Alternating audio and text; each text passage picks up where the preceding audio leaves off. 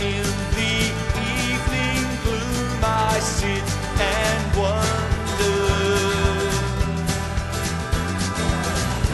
Words I should. Hello, Wisconsin. This is not the 1960s. No. This is bigger. It's better. It is more energized. 3 weeks ago today, a couple of hundred teaching assistants at the University of Wisconsin gathered at the steps of the Memorial Union. A few days later, Madison teachers suddenly caught a cold, and look at us.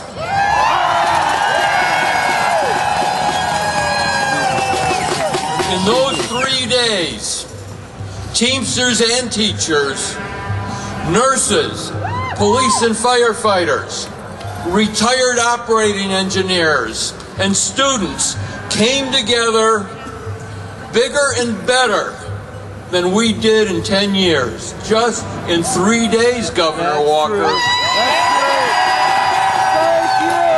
Thank you. We are held together by two shared values: fairness and trust.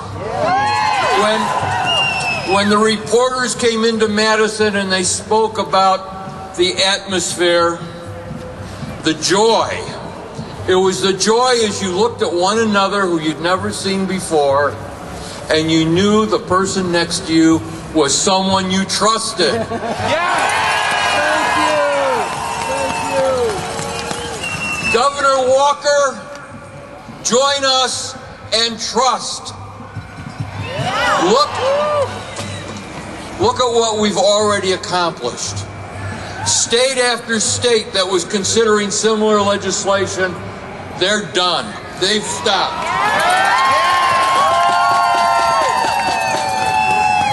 Something I learned about working people.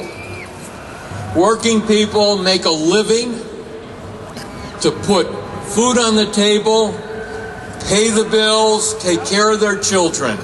But they do great work because they want to be part of a team. And that's what public unions are all about. It's about being part of a team that does a great job. And when Governor Walker talks about pensions and health care, he never talks in comparing to salaries. And there's a reason he doesn't talk about comparing to salaries. Because for years, Wisconsin public employees took what little money was available in their health insurance and in their pension. And what Governor Walker does not want you to know is this. Here in Wisconsin, if you take the cost of all of our public employees at the state level, at the local level, the schools, the counties, the school districts, and you compare what all of Wisconsin pays for those salaries, we cost $1.1 billion less than the national average. Those are productive, dedicated employees of the people of the state. They're not your employees, Governor Walker. They belong to the people, and don't break them, because we will win.